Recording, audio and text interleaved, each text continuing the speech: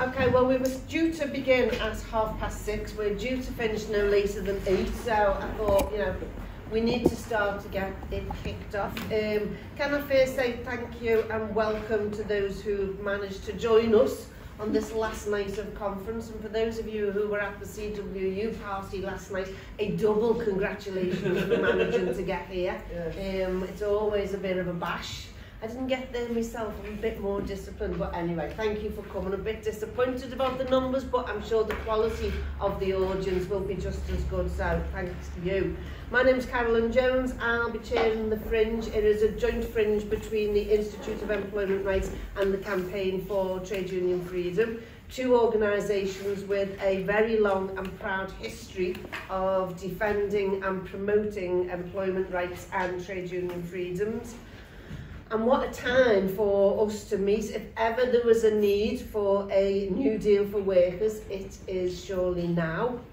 Trade unions are still struggling under some of the most restrictive laws on trade unions in the Western world, and now Truss has stepped into his Thatcher time machine and wants to rerun the battles of the 80s with yet more restrictions on trade unions, on trade union action, on trade union rule books and on trade union funds.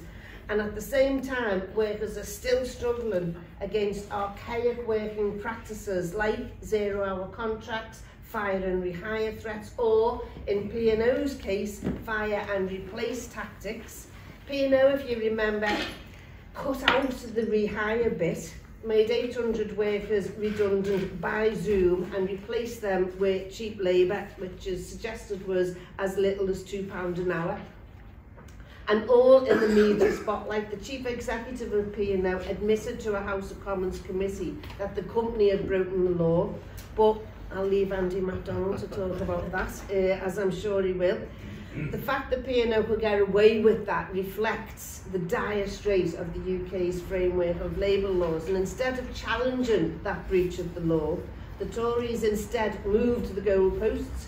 In the summer, they amended the regulations covering the use of agency workers and made it legal for employers to use agency workers to replace strikers engaged in official strike action. It's a scabs charter and it needs to be challenged, which is why both the Institute and CETUF are pleased that a number of unions have got together and launched a joint legal challenge to the controversial changes to the agency worker regulations. But, as history tells us, it won't be the courts that save trade unions. It won't be labour law that protects working people. And it won't be politicians who ride to our rescue. And apologies to the lawyers and the politicians on the platform tonight.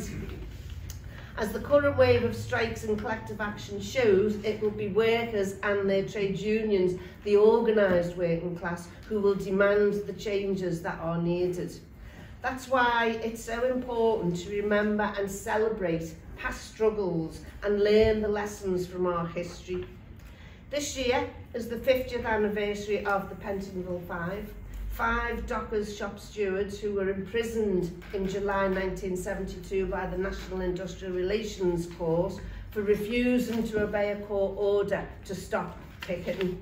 And I should point, I said we had a proud history of within our organisation. Vic Turner, one of the Dockers, was president of to a CETUF a predecessor, which was Reclaim Our Rights under the wonderful Bob Crow. So we do definitely have a long and proud history. Anyway, back to Pentonville. That battle wasn't just about picketing, important though that issue was. The case of the Pentonville Five was the culmination of a battle against the Anti-Union Industrial Relations Act introduced by the Conservative government of Ted Heath. The Tories, much the same as now, were on a mission to smash trade unions and trade union action. But the arrest and imprisonment of the 5 dockers led to the calling of a general strike by the TUC. And within days, the 5 were released. So we need to learn the lessons of our past, even if our tactics today would be different. The point is, workers united can and do win. Solidarity and unity, using our biggest power, which is our numbers, to protect our rights and freedoms will deliver results. The Tories are in government, but we are 6 million strong as a trade union movement. We create the wealth, we keep the country running, we provide the services that people depend on. So we are pleased to see the growing industrial unrest spreading across the UK, across many sectors, and reflecting the anger and the frustration felt by so many workers. And we're not alone. I was reading just this morning about forthcoming Strike October in the USA, with increased walkouts amidst a surge in union growth and activity. So, you know, it's not just happening here, it's happening in other parts of the world. So to discuss those issues tonight, we have an excellent platform of speakers, and I will move to introduce our first one, who is Hendy McDonald MP. To be invited by to come and speak, it's a real joy, and thanks to the campaign as well for this. Yeah, you mentioned that incredible session at the Joint Transport and Base Select Committee, Peter Heppelthwaite. If people remember, he turned up and I challenged him about what he'd done to the P&O workers. And he was just absolutely incredible, because he knowingly broke the law. And I did ask him, I said, do you think it's perfectly all right to travel at 90 miles an hour down the motorway and do your own thing? And of course he didn't. But what was more important was the response from government, which was so what they weren't going to do to P&O. They were going to unlimited fines were going to be meted out to them. Peter Heppelthwaite himself would have been barred from the register, never be a director again. With a little bit of time that passed, as you rightly say, Carol, they thought, actually it's a good idea. I think we'll use this when we come to smash the rail strikes. So, you know, all of that hand wringing was for nothing. There still is the ability to look at this, because in my view, we instructed the insolvency service to look at how they could be prosecuted. And if you remember the detail of it, they hadn't given notice for these redundancies, and by virtue of not giving notice, they're therefore in breach. If the law was in any way defective and you had the will to do it, you could have corrected any error that there may have been, and you could, should you so wish, impose an unlimited fine. It was completely within their gift. They chose not to.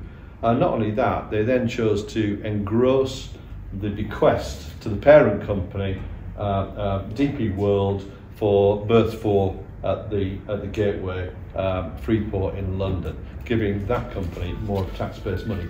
You couldn't make it up. It couldn't be more corrupt than it is. But terrific to be here. He clearly knows nothing about negotiations and how they're conducted. It'd be totally and utterly unworkable for either party involved trying to get a dispute. But we've seen just how flimsy his grasp on wider economic matters is, given his disastrous so-called mini budget. And announcements of billions of pounds of borrowing in order to hand over tax breaks to the wealthiest, and managing to crash the pound to its lowest level in a matter of days. Perhaps they're quite happy to see the pound take such a hit and working people to pay the price. It's a bit like, for me, it's about like a drunk casino. They just absolutely smashed out of his mind at 2:30 in the morning, just, oh, we'll give it all a final roll of the dice. It's just unbelievable. But their right-wing Thatcherite ideology and contempt for working people was laid out in detail in that dreadful book, Britannia Unchained. And just remind you, they said that the UK has a bloated state, high taxes and excessive regulation. And they went on to complain firmly, saying that the British are among the worst idlers in the world. We work among the lowest hours, we retire early, and productivity is poor, whereas Indian children aspire to be doctors or businessmen. The British are more interested in football and pop music. And that was Patel, Kwarteng, Raab, they all signed up to this, and of course Liz Truss herself. Utterly disgraceful. These people should be nowhere near the reins of government, but thanks to the swivel-eyed Tory membership, Liz Truss and her cronies have made their way into Downing Street on the back of receiving a mandate from 47% of eligible voters. And just think about that. I mean, it wouldn't meet the threshold that they've set for union members voting on strike action. It's almost as if we're living through the last stages of a dying administration right now, whose leaders are only intent on ransacking the country and rewarding their mates in the city during the time they have left before they are kicked out of office. The very idea that tax cuts for the wealthiest in our society will stimulate investment and growth has extremely little backing from any respected authority, apart from the Daily Mail and the Daily Express, I suppose.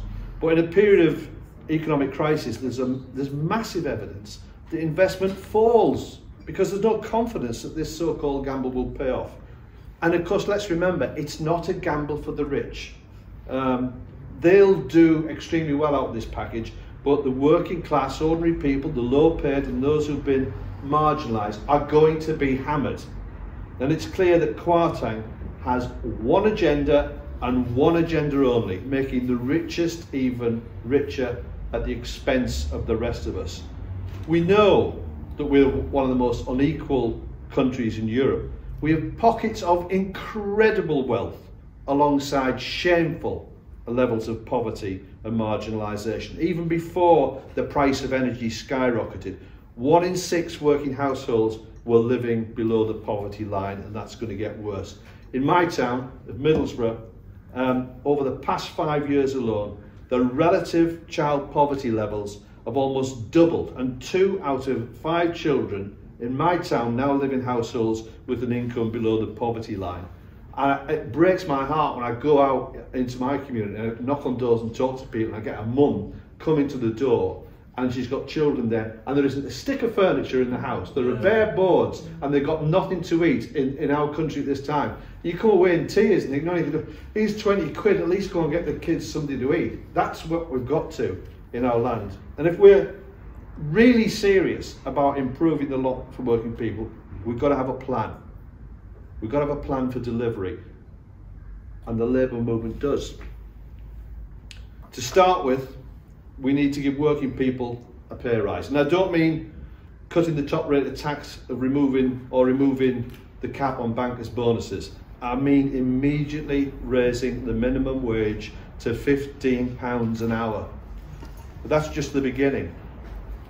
And as this event, the title of it says, now's the time for a new deal for workers.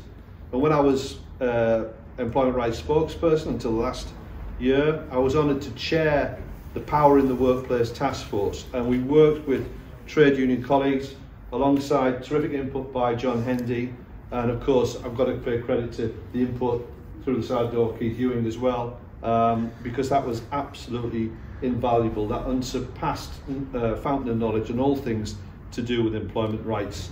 And we led to the production of our paper, A New Deal for Working People. And of course, I was able to do that because of the work of so many people who went before me. One of whom was in our audience tonight, Laura Pidcock, because she did so much to progress this agenda, and I was able to carry it on. But the paper itself was accepted as party policy at last year's conference, and I'm glad to see that USDO have now produced a condensed version of it. There's the big one, and then they've got a little pocket one, which are pretty darn good. I don't know whether, I think Ellie's got a copy of them. I've certainly rifled a few from USDO. So it's been accepted, but let's just have a moment about what it actually does, because it creates a single status of workers and puts an end to all the variations thereon, including all the bogus self-employment, and gives workers day one rights on the job. It strengthens the rights of the employed and self-employed, letting working people have a secure, stable income upon which to build a good life. I think Keir had that right today. You know, it's not that you want more to get back. You need to be able to have a life, and we want people to have good and flourishing lives. It bans 0-hour contracts, so that any Labour politicians are any doubt about it, they're banned, and outlaws the tactics of fire and rehire, upon which Barry Gardiner did such a sterling job with his private members bill, as well as making a right to work flexibly and to switch off. Delivers a social security system that provides a safety net with decent sick pay, using public procurement, for supporting good work, as a wonderful Welsh Labour government under Mark Drakeford are doing in Cardiff. And last but not least, would establish fair pay agreements, recognise the law, producing a flow of conditions across industries and sectors. And I noted the commitment the other day by Wes Streeting, not only to a national care service, but to a fair pay agreement for that very sector that so badly needs it, and I so welcome that. The level of exploitation and maltreatment of those who look after the elderly and those most in need speaks volumes about the state of Tory Britain and should shame us as a nation. Colleagues, there's a great deal to do, but to achieve any of this, we need, above all, to repeal the pernicious trade union legislation and let our trade unions do their job and bargain for members. All of this needs to be maintained. There's been a commitment made by the party that I'm so grateful for. It was quite a relief today to hear that speech, to hear so much of the manifesto of not only 2017 but of 2019 sustained. If you want to relabel stuff, I don't care, as long as you do it. And I think we've got to keep people honest to those commitments. But Kwarteng's anti-trade union broadside on Friday should worry each and every one of us, and we'll have to fight his plans tooth and nail. We either continue with the status quo of privatisation, exploitation and extraction of value, which will only extend the cost of living crisis, or we can take a different path, a path that will bring to an end the scourge of poverty and truly deliver for our people. It's a Labour government's duty to deliver on this.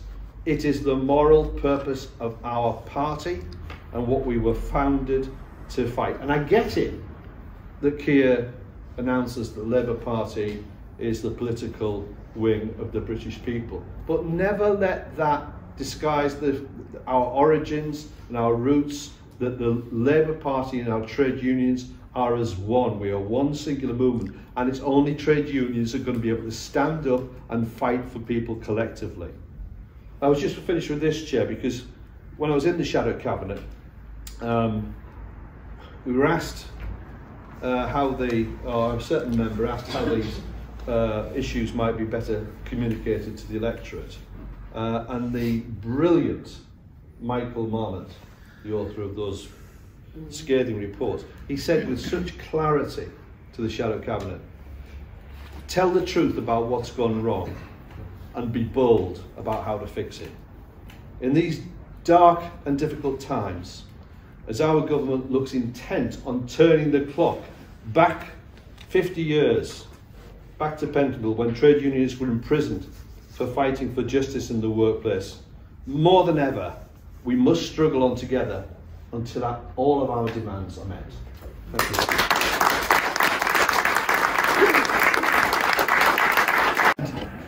Yeah, it's 50 years since those 5 trade unionists were locked up in Pentonville prison.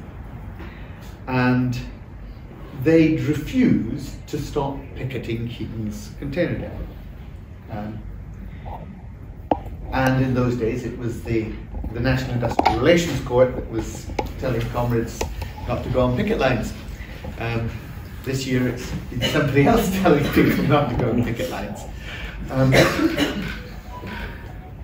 But look where we are. We're in Liverpool here today, and just down the road we've got a dog strike on Liverpool docks. And in between, almost 30 years ago now, we had the Mersey Docks and Harbour Company dispute. That was one of the longest running disputes in Labour history at the time. It was 3 years, 95 to 98. Right? And I'm actually surprised that we're not meeting in the Casa pub, because that was where their redundancy settlements went to buy that as a community pub. I mean, quite honestly, coming up this beautiful staircase and the Kaz, I thought, you know, you'd gone into the House of Lords. You know, the bullhead moose up there. It's, you know, it's not the casa, is it? It's not the It's casa. not We the just casa. dashed from the casa. Yeah, well, there we go. Look, and we're here again. 50 years ago, 30 years ago, today. And, you know, many of you have either seen the documentary, and Hayden's here, Hayden Price, who was the producer and the director of that documentary, and give him a clap, because, you know, it was an amazing piece of work. And, you know, and give John and Keith and yourself a clap, because you were the guys who actually wrote the blinking bill. I didn't, you know, I'm just the mouthpiece for it. And the sort of PR man that goes around the country talking about it. But, so I don't think I need to tell you what's been going on. And Andy talked about the P&O dispute and how disgusting that was. And I actually, for the first time in 25 years in Parliament, I can honestly say that I saw Tory MPs look ashamed. Wow. Yeah, wow. I did Wow. actually see some Tory MPs look ashamed, because they stood up there, and the minister who got up, the transport minister who got up to make the statement about P&O, he was outraged. It was appalling that this had happened, and how dare they treat workers in this way. And all of the Tory MPs who got up and were equally outraged, and yet you could tell by their body language that they knew that had they not filibustered out the bill, this would never have happened. Clause 1, John wrote it, Clause 1 of that bill would have made it impossible to do what they did, because the cost of doing it would have been an unlimited fine. And so I don't need to tell you the mechanics of the bill. I don't need to tell you about fire and rehire. You know it. You've seen it. You've seen it in your workplaces. You're the people who've been fighting it. You're the people who've been picking up your comrades who've been subjected to it. What I want to do is I want to tell you some of the stories that touched me as I went around the country. And I think when we went up to Tesco in Livingston in Scotland, and the depot there is, I mean, it's massive, absolutely huge depot in Livingston. And they send 40-ton lorries out all across the country. And the workforce there are two guys, these were drivers of the lorries. And one of them said to me that he had been brought in the morning and told that he was going to be fired and then rehired. And his mind was just all over the place. He'd worked there for 25 years, and he couldn't believe it. He was just summarily told that he was going to be fired. And he said, and then he was told not that he should take the afternoon off and speak to his family and think about what was going on and think about signing the new contract and so on. He was told he had to get in his cab and drive to Elgin. Don't know how good your Scottish geography is, from Livingston to Elgin in a snowstorm. A complete breach of health and safety regulations.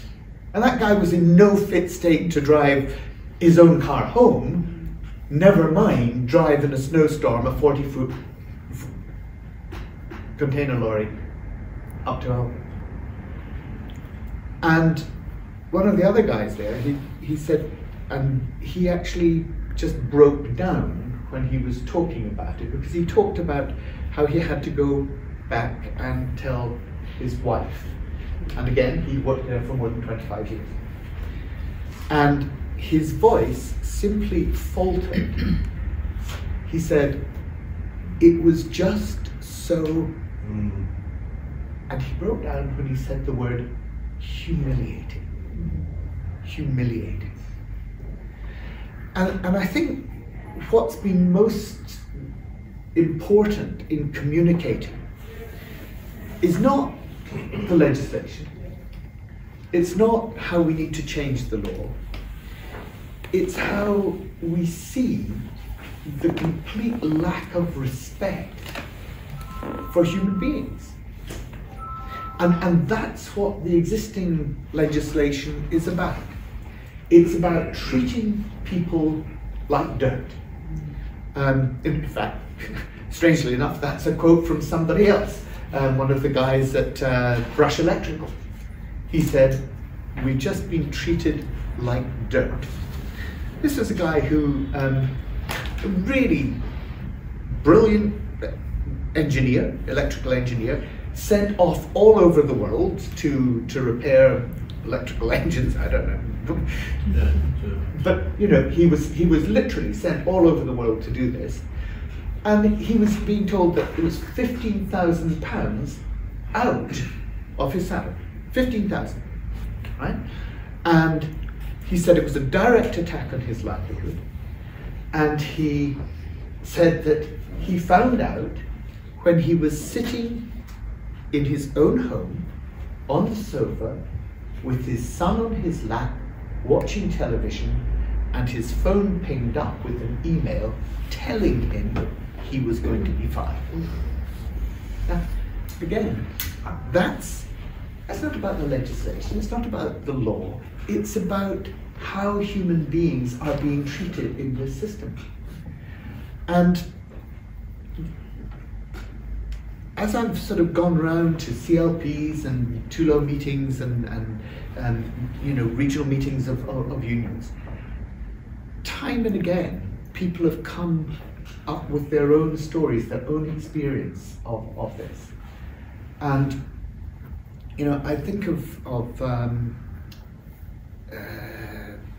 Hartsmere, and it was a woman in Hartsmere, and she didn't say anything the entire meeting. There was lots of questions after we'd done the screening of the documentary. Lots of questions, lots of, you know, talking about it.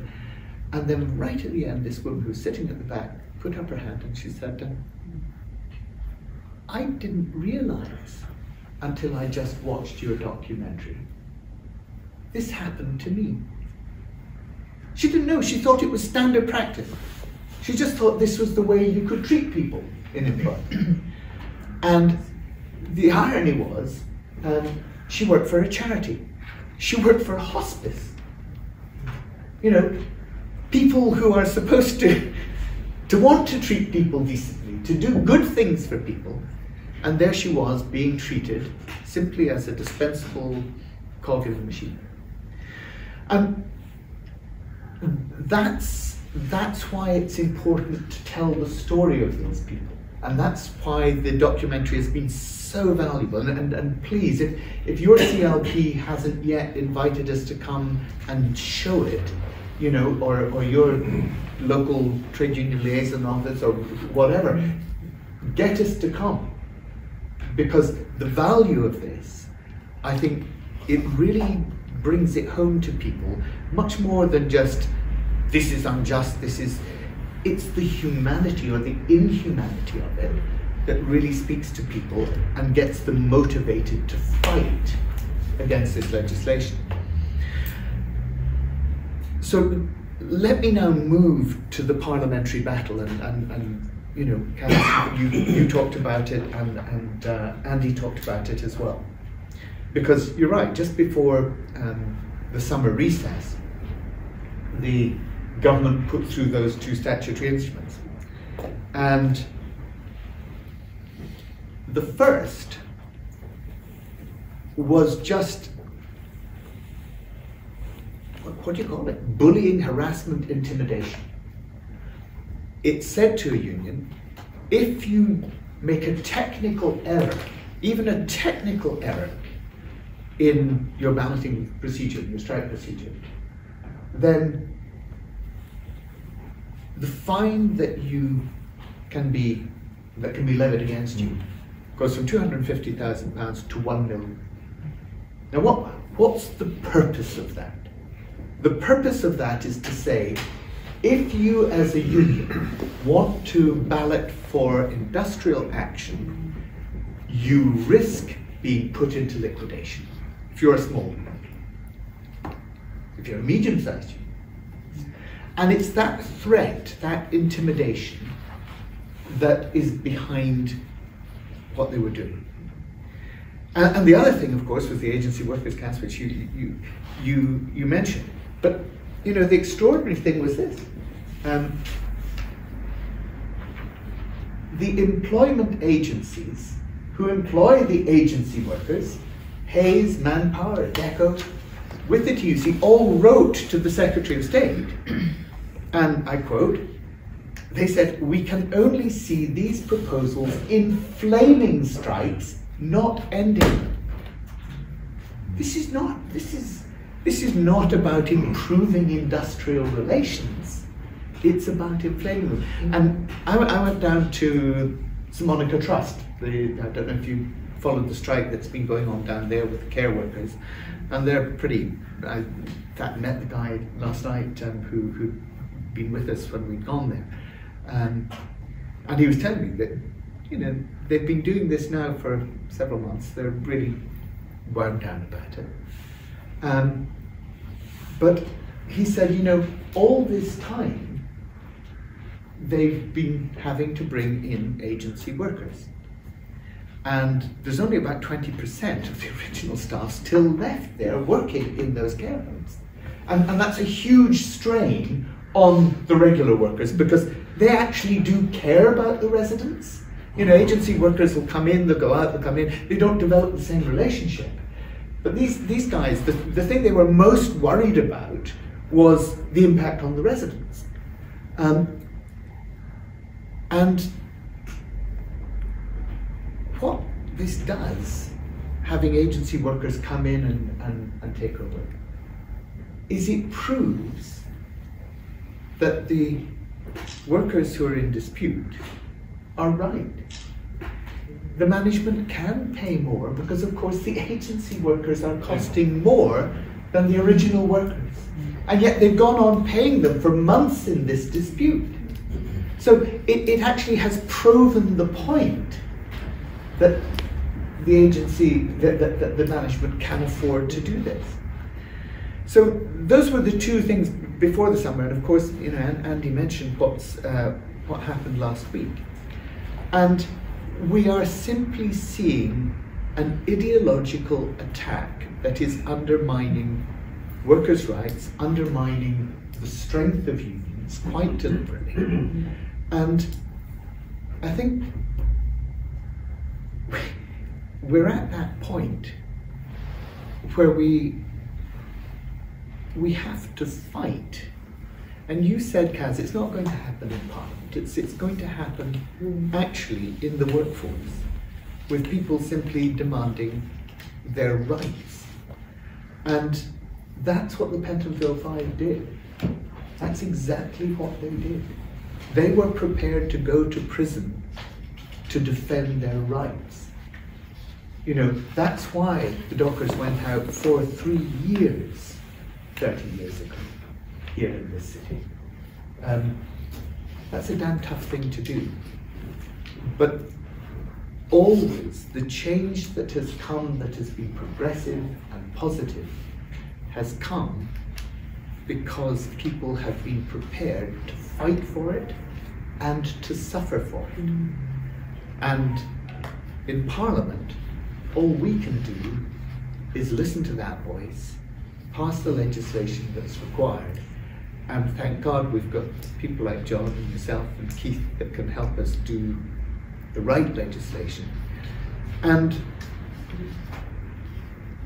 the leadership have now promised it'll happen within 100 days of a Labour government. So let's hold them to it.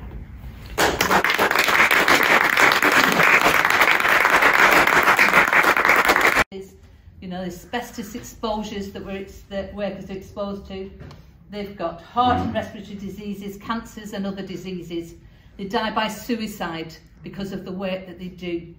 They die at sea, in air crashes, on the roads, in incidents that their employers didn't bother to control the risks, and because they're exposed to biological hazards like COVID.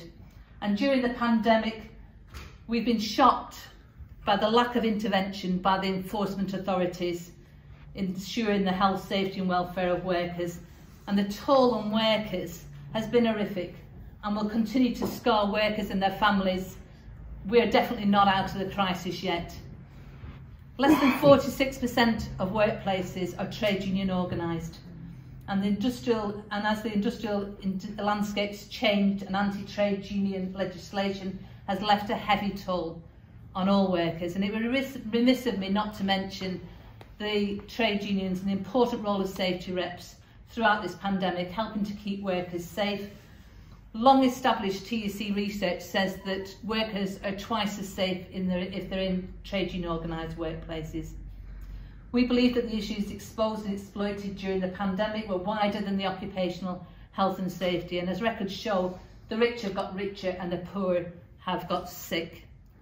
The pandemic didn't cause our occupational health crisis, it exposed it. It's been decades in the making, with resources slashed to the HSC, the Health and Safety Executive, by more than 50%. A smaller inspector force than was needed, and a deregulatory agenda that's left enforcement in tatters. Rory O'Neill, who writes the Hazards magazine, fantastic person, does loads of research, and actually was, really instrumental in the ILO fundamental rights success earlier this year. He said that workers should not be disposable. Work should not be spirit-sapping, body-breaking grind, and warned that bad jobs are driving us over the edge and that it's time to turn and fight for basic decency, security and rights at work. And it isn't just our physical working environments that need improvement, but the way that our work is managed. Massive workloads, unrelenting pressures, working in inadequate facilities that are under-resourced, understaffed, and impact detrimentally on our health and happiness. And for some people, the pressure is too much and the burden is too great to bear. Steve Toombs, an academic with the Open University, in his Better Regulation, Better for Whom, says business harms are routine, systemic and crucially avoidable. They are a form of violence so widespread they've been called social murder, because they put communities, consumers and workers in a position that they inevitably meet in too early and unnatural death. Health and safety law is no longer fit for purpose. It's failing to hold workplaces to a precautionary standard. Health and safety at work is an equality and class issue. Generally, as your pay goes down, the risks that you're facing go up.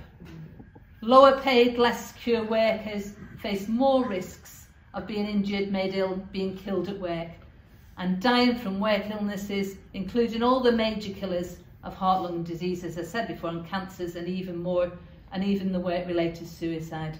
And they're less able to protect themselves, or to complain even, to get their rights at work enforced, especially as most are not in trade unions. Health and safety abuses frequently overlap and interlink with other employment issues in complex ways, and the current health and safety system has been broken. To make work safer and healthier, we need to reclaim and reframe health and safety regulation as a basic human right, a social good. We love red tape. It's better than bloody bandages. We need to end this ideological deregulation, restore effective enforcement, remove all restrictions on trade unions to organise, educate and protect workers' lives and health. We believe it's essential that the HSC, local authority enforcement bodies, are revamped as a powerful, independent occupational health and safety preventative system with a governance and organisation that prioritises workers' health, led by an explicit champion of workers' health and lives. We need to provide real enforceable employment and safety rights to ensure good health and safety in low-paid, precarious work. We want to see the evidence shared for the benefit of good regulation and enforcement, and exposing the extent and cost of harm caused by bad work. Now that we're out of the EU, we have to ensure that the UK commit to the highest international standards of health and safety law, and not in the race to the bottom on one that's got clear evidence that their working conditions have caused their mental ill health and anguish, which has led to suicide.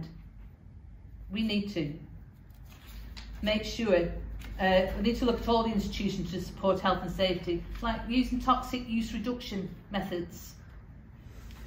The HSE has abandoned workers, and at the moment it's business first and workers last. It pays lip service to the fatalities, it doesn't prosecute if employers fail to report, it hasn't enforced the SRC regs, the safety reps and safety committee regulations ever. It's or work-related stress, and employers are getting away with murder. Every year more than 650 workers die by suicide because of their workplaces.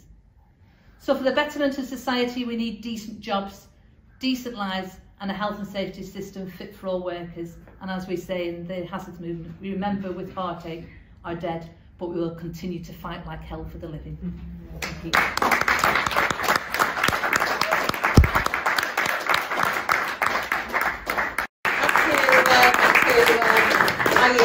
To the campaign for inviting us. It really is an honour to be part of these platforms, and essential that this is still brought up at meetings like this. Can I start with this? This is Arthur. He was one of the 95 miners who was arrested on the 18th of June. Arthur said, "I've still got the scar from the busted head I had a truncheon wield, a fractured skull. Had to go back to the hospital, I was getting headaches and double vision. This was before the trial. Have terrible paranoia.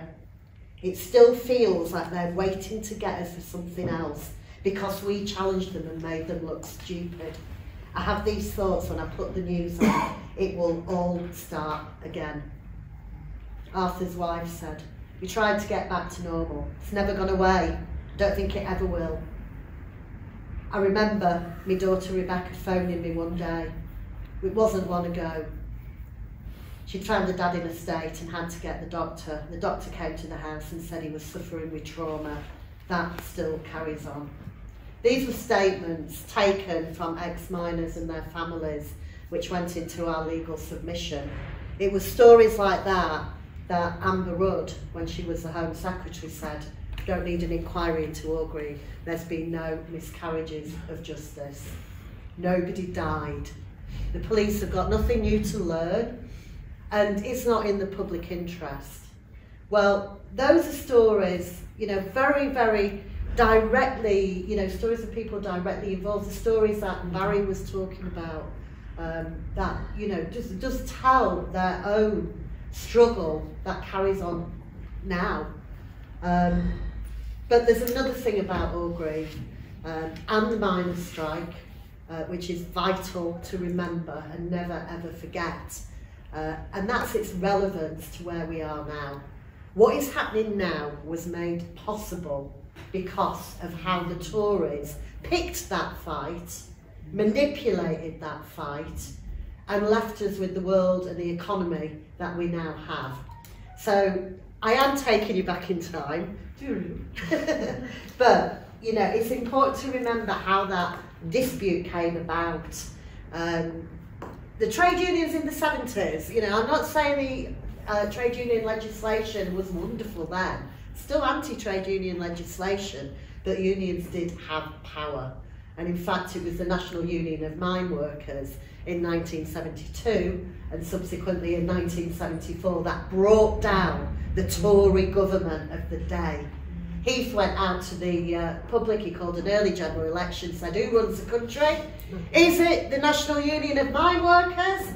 Isn't it the Tory government?" And people voted and said, "Well, it's not the Tory government, we've got a Labour government." But the Tories didn't forget. And they didn't put their heads down either. They just started planning for when the next general election, which we know was the 79 one, and we know what happened then. They planned by looking at how they could get the economy into how they wanted to run it. Thatcher was a huge, huge fan of Pinochet and that trickle-down, neoliberal, free market enterprise, and that's what they wanted to do here. But the 45 Labour government had nationalised our public services, it nationalised our key industries of energy and communication, and those nationalised industries were unionised, strong unionised. And if you're going to take them back, and if you're going to sell them off to your mates, you've got to get rid of that powerful organised labour force. And to do that, that's when I say they picked a fight and they planned for it. They started with a document called the Ridley Plan. Look it up if you haven't heard about it. A very far-right group of MPs, led by Nicholas Ridley, pulled together a plan for how to deal and push a union when they took industrial action.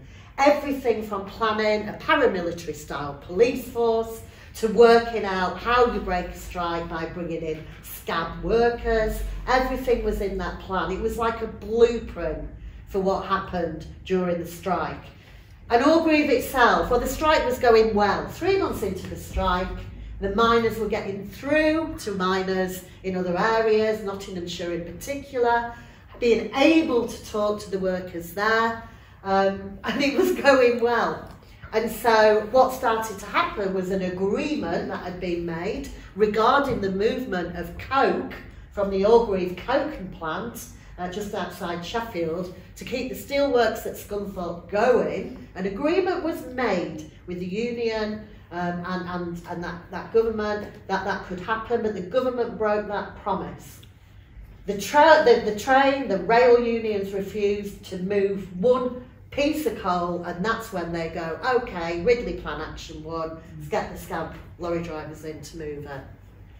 What had also happened, and I'll come to this twice, hopefully not more than twice, but it is a bit of a pet thing of mine, which is the manual. When I talked about paramilitary style policing, this didn't just happen overnight, but what is scandalous about it is that most MPs sitting in Westminster knew nothing about this new manual of policing. It was put together by the Association of Chief Police Officers, ACPO for short. Very high up people in the government knew about it, but not everybody in the Home Office knew about it.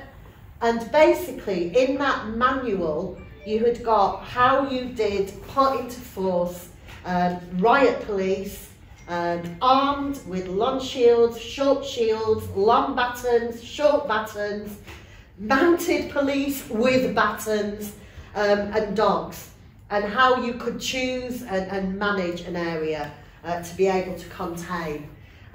We know, and hopefully you've seen, if not, there's plenty of footage, check it out on the internet.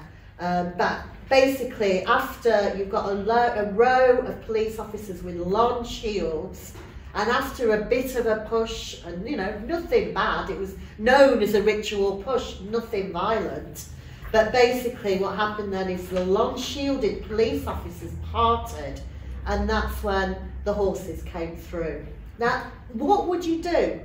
You start to run. You're running for your life. Any miner who was at Orgreave, he says, if you were there and you weren't terrified, you were lying, because it was absolutely horrific. And following that cavalry charge, you then got for the first time, the use of the short shield police officers with batons. Short round shield and a baton in this hand. You come in with the shield, you're running after people. What is that baton for? Excuse me, I'm going to caution you, tell you you're under arrest. No, no. That's, you know, that is what happened. It wasn't just one day of violence and it wasn't just one place, but that was a pivotal moment, and we have to remember that. I do want to touch on, you know, what we have to remember as well about the past is that this wasn't just a government doing this for their own political ideology. They've got friends who back them up and who still back them up. I'm talking about the mainstream media. Now, we know the scum that they are. We know that, you know, One Print wanted to publish this. Don't know if you can see that picture of Arthur Scargill, who was waving at somebody, but they tried to portray it as him doing a Nazi salute. Didn't get printed because the print unions printed a refusal to print it on the front page. The BBC, no better. I'm sorry, but they were no better than the mainstream press. I'm sure you're aware that they reversed the footage. Can you believe this? Or even saying this? What annoys me about it is that not only did they do that, you know, and that resonated and that stuck in people's minds, this idea, this false impression that the miners were the violent ones, but the day after Orgreave, on the 19th of June 1984, the Assistant Director General, Alan Rotheroe, had said that he had a feeling that the BBC's evening coverage of Orgreave, quote, might not have been wholly impartial. That was the day after. That was the day after. And they asked for a report to be done, a report intended for internal purposes. That report is now published, we have it. And at a meeting on Broadcasting House on the 30th of April 1985, that date's important because it's before the trial that Arthur was one of the miners. It was before that happened. On the 30th of April 85, that same Assistant Director General said he felt haunted by the contrast of the BBC's presentation and other footage that had since come to light. Now this is going back 38, 37 years. A trial still happened. What did the media fail to do? There was no big splash in the press that all the miners were acquitted. Then evidence was pulled apart. It was fabricated, it was untruthful. Let's face it, you know, there is a name for that when you do that in a courtroom. Nobody was brought to account about it, and that's what we've never had with Orgreave. No accountability whatsoever. It gave the police impunity to behave in the way that they did. They knew they'd got their backs covered. They weren't acting on their own. This wasn't a few rogue police officers who just decided to have a bit of a rout. You know, they knew that they'd got their backs covered. So we must never forget what happened. And what's important about, you know, our campaign, we carry on fighting for a public inquiry. We were delighted that eventually the Labour Party, under Jeremy Corbyn's leadership, did make it Labour Party policy, and we are told it remains Labour Party policy, which is brilliant, that we will get an inquiry. But you know, what we have to remember is that in the fight to get that, there is still so many people who just do not know this happened, and yet people that didn't know about this, didn't know the extent to just how evil and nasty the Tories are, and just the extent they will go to look after themselves and their own class. People don't know this, and yet they're suffering the same now. So we've tried to reach out to younger people to make it clear that their struggles are exactly the same as what happened all those years ago. And our fight for justice, because it's not just to right that wrong of what happened to those people, it's to shine a light on it all. And that is why, you know, I hope you can follow our campaign, invite us to any meetings you're having. It's also relevant to what is happening today. But when you get that message out, there's nothing better, is there? Have you seen the film Pride? That amazing scene when Di Donovan from Wales says, there's nothing better than knowing that you've got a friend that you never knew you had. You know, and we've got to remember that. It's bloody hard being an activist. And it's hard fighting for injustice that is so old. And our campaign has been going 10 years this year. It's bloody hard, but it is so nice to know you've got a friend out there. Thank you. Thanks very much, Cad. 1972 was a momentous year for the trade union and labour movement. The Upper Clyde shipbuilders working had just succeeded in securing government contracts. In February, the miners' strike, which Chris mentioned, and the Battle of Saltley Gate has succeeded in securing a wage rise for the miners.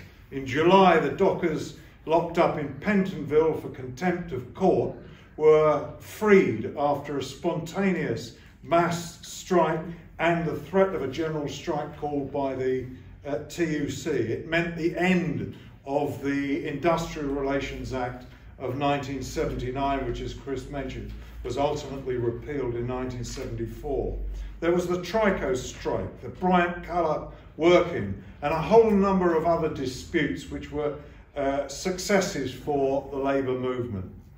But the Tory government took its revenge. This month, 50 years ago, construction workers picketed a building site in Shrewsbury. For that, they were imprisoned, and it's taken 50 years to this year before they secured a pardon. I would like to pay my respects to Eileen Turnbull and the campaign to secure justice for the Shrewsbury pickets. And by the way, amongst the other things that I do, I'm counsel for the trade unions on the undercover policing inquiry. And do you know we discovered documents in that inquiry which showed that the campaign to free the Shrewsbury dockers had been under surveillance by an undercover police officer who was reporting to headquarters and I think to the security services. What justification could there possibly be for an undercover police officer infiltrating the campaign to free the Shrewsbury dockers? Anyway, I mustn't digress. That incident reminds us of what Chris has been saying to us, the ruthlessness of the ruling elite. And we've seen it evidenced many times since, at Grunwick, in the miners' strike, in the medieval cavalry charge at Orgreave, and of course in the endless stream of anti-union legislation that we've had to put up with since 1980. And again, I mustn't digress, Kat, but I've just got to say about these last two proposals from Kwasi Kwarteng last week. One is that there's minimum service requirements in certain strikes, and the other one is that they've got to ballot whenever an offer is made by an employer. Now just think what that means. You've got to carry out a ballot in order to have a strike in the first place. That ballot has got to be conducted by post. That means the union has to send out by post the ballot papers with stamped addressed envelopes in them, and the members have to send that back again. Now it takes weeks to organise a strike, even a small strike for a union. Are the government really saying that every time after the strike has been balloted for, any offer by the employer has then got to be subject to the same process of the union having to expend its resources sending out ballot papers to the members in order to see what their view is of the offer that's made? I mean, this is just absolutely fatuous. And of course the government can't say, oh well, don't worry about that, a show of hands will do, because then of course the unions will say, well, a show of hands will legitimate the strike in the first. I mustn't digress. Look, and just before I leave this ruthlessness, to use Chris's word, having read the leaked report, the Ford report, and watched the Al Jazeera programme, I must say I'm not altogether convinced that the Labour Party in power will be any less ruthless against its enemies in the labour movement than the Tories have been. But we'll see. Now, the 1970s, in fact, was a great decade. It was the most equal in British history in terms of the disposition of the wealth and income of the country. Never before have working people secured a greater slice of the gross domestic product than in the years of the 1970s. I just would like to remind the audience, if I may, of how that was achieved, because it's relevant to our situation today. It was achieved by collective bargaining. In 1970, 78% of our workforce had the benefits of a collective agreement. 78% of all workers were covered by a collective agreement of one kind or another. By 1972, our reference year, over 80% of workers was covered. By 1975, collective bargaining coverage had peaked at 85% of our workers. And that is one of the highest levels of collective bargaining in Europe. There are still countries with much higher rates of collective bargaining coverage in Europe, but we were doing well. With Thatcher's election in 1979 and the introduction of neoliberalism as a dogma for government, where trade unions and collective bargaining are regarded as a distortion of the labour market, collective bargaining had to be destroyed. And that's what that government set about doing. Let me just list the techniques that they used in order to destroy collective bargaining. Of course, the anti-union laws that Andy mentioned, and in particular, the absolute prohibition on all forms of secondary action.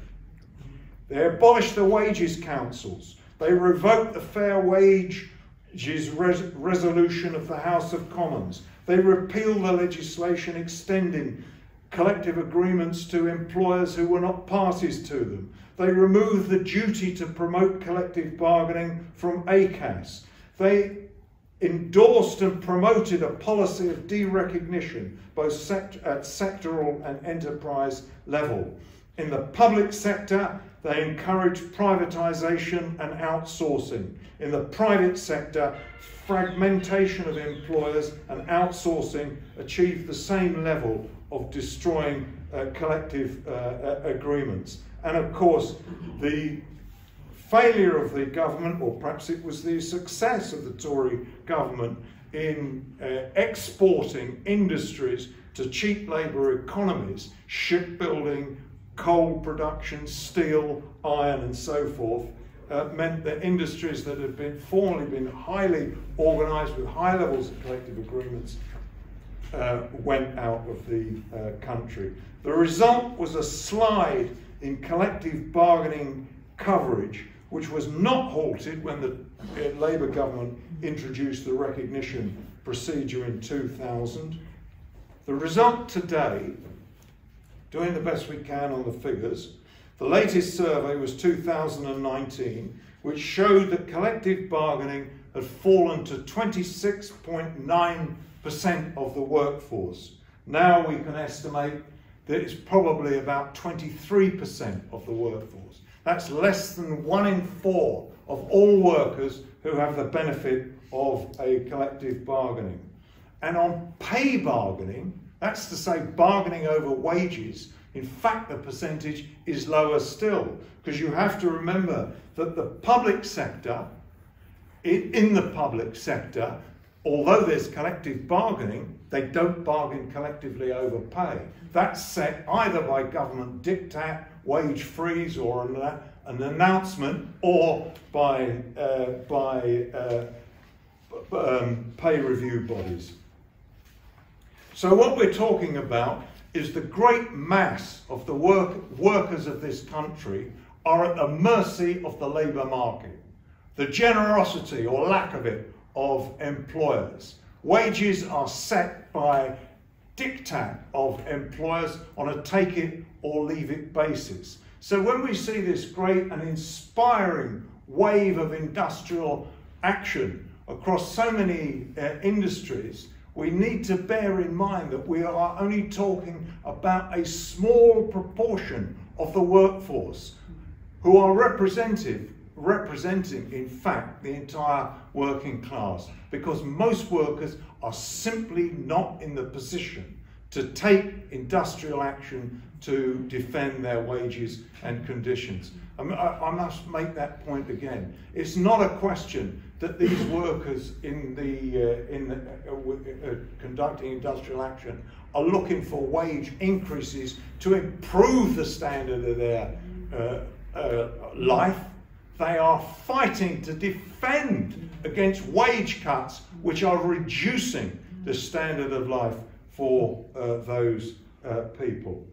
Now, because of that analysis of the destruction of collective bargaining and the effect that we know that it's had in the decline of living standards, even before this cost of living crisis, even before the pandemic, the great increase in inequality and so on, we know that the answer to it is the restoration of collective bargaining coverage. And that's why this employment rights paper, New Deal for Working People, puts at its heart the restoration of sectoral collective bargaining, or as it's described in the paper, fair pay agreements. So we know what is needed to be done, but in order to get there, of course, this is not a fight over legislation, and it's not a fight to be conducted by lawyers. We need to extend trade unionism deeper and wider into the working class. We need to link up with all campaigns fighting the class war that the elite have declared against us. This is not a fight which elderly lawyers can contribute very much to, but it is a fight, at least for our children, and so solidarity and community are the ways in which we can win it.